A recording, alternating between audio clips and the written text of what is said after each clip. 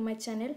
Today we will continue Salesforce PD1 question and answer starting from question number 51. If you are new to this video, don't forget to like, share and subscribe. Let's get started. We have solved the 50 questions in above videos. I have uploaded that. We have to see you will see that videos in my channel. Let's go for the 51 number of question.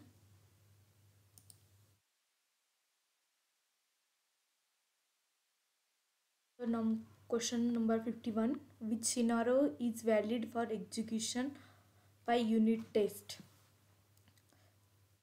Options are option A, load data from remote site with a call out. Option B, set the created data of a record using a system method. Option C, execute anonymous apex as a different user. Option D, generate a Visual Force PDF with get context as PDF method. The correct option is B, set the created data as a record using a system method. This is the correct answer for this question. Let's move to the next question number 52. A developer creates a new Apex trigger with a helper class and writes a test class that only exercises 95% coverage of new Apex helper class. Change set development to production fails with the test coverage warning. Test code of selected Apex trigger is 0%. At least 1% test coverage is required. What should the developer do to successfully deploy the new Apex trigger and helper class?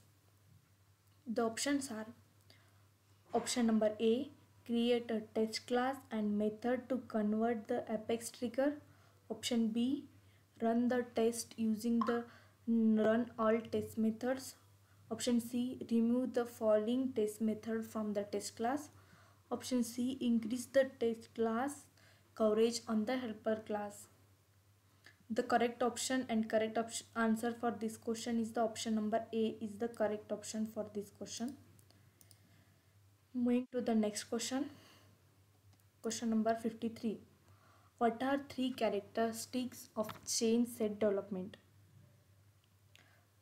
Options are option A, change set can only be used between related organizations. Option B, change set can be used to transfer records. Option C, sending a change set between two org requires a deployment connection. Option D, change set can deploy custom setting data. Option E, deployment is done in one way, single transaction. The correct options are option number A, change set can only be used between related organizations. This is the correct option. And the second correct option is sending a change set between two orgs requires a deployment connection. This is also the correct option for this. And the last correct option is E, deployment is done in a one way, single transaction. These three are the correct answers for this question. Moving to the next question.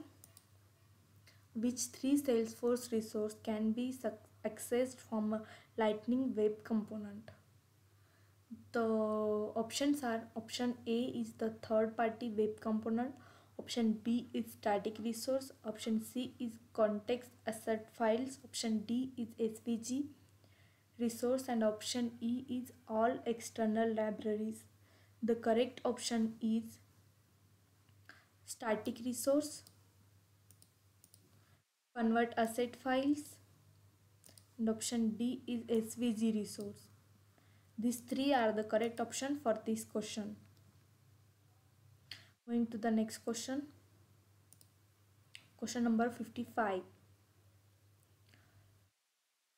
A developer has a requirement to create an order when opportunity reaches a closed won status. Which tool should be used to implement this requirement? Options are: option A is a process builder, option B is a lightning component, option C is a lightning, and option D is apex trigger.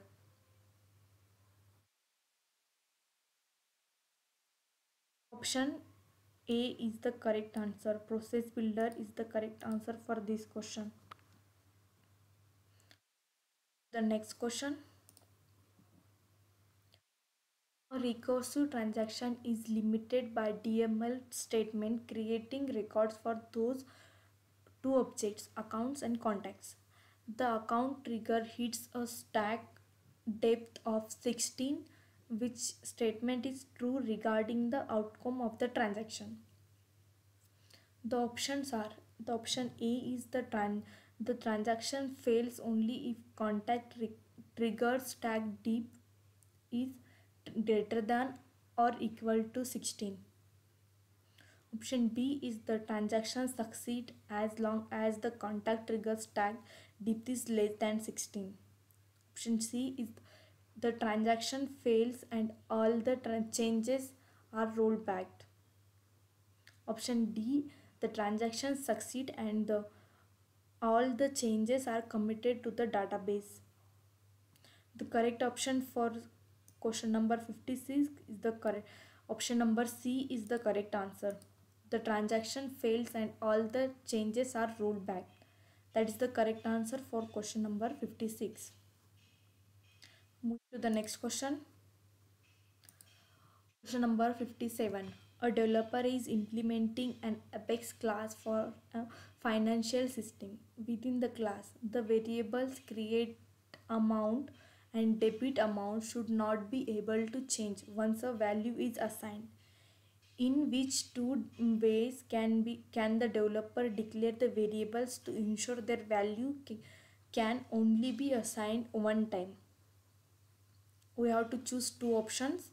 The options are: use the static keyword and assign its value in the class constructor, use the final keyword and assign its value in the class constructor, use the static keyword and assign its value in the static initializer, use the final keyword and assign its value in the declaring the variable. The correct options are: B is the correct option and also D is also the correct option for this question. This B and D are the correct answers for this question. Moving to the next question. A developer created a child lightning web component nested inside a parent lightning web component.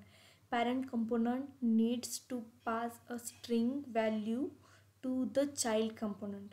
In which two ways can be accomplished? We have to choose two options. The parent component can use a custom event to pass the data to the child component. The parent component can use the Apex controller class to send data to the child component. The parent component can invoke a method in a child component.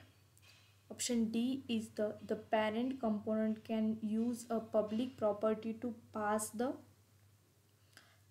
data to the child component. The correct options are: option number A is the correct option. The parent component can use a custom event to pass the data to the child component. The second correct option is the option number D is the correct option. The parent component can use the public property to pass the data to the child component. To the next question. Question number 59. A developer has an integer variable can max items. The developer needs to ensure that once max item is initialized, it preserve its value for the length of apex transaction while being able to share the variable state between triggers execution. How should the developer declare max attempts to meet these requirement? The options are: the option A, declare attempts as a member variable on the trigger definition. Option B, declare attempts as a private static variable on the helper class. Option D, declare max attempts as a constant using the static and final keyword. Option D, declare max attempts as a variable on a helper class. The correct option for this question is the option B is the correct option. Declare max attempts as a private static variable on the helper class. This is the correct answer for this question. Moving to the next question. Which standard field is required when creating a new contact record? Options are: option A is the last name, option B is the name, option C is the account ID, and option D is the first name. Correct option for this question is the last name is the correct option and correct answer for this question. We have solved the 60 questions of one set of questions we have solved. I have uploaded that much videos in my YouTube channel. You can see that in my YouTube channel. We want, if you want any other videos and in more any more questions, please like comment on this video. I will share more questions. I have most of the questions from asked from the PD1 question. That's all for today's questions. I hope this it will help you to learn something new. Don't forget to subscribe for the next set of questions. Thanks for watching. See you in the next video. Thank you.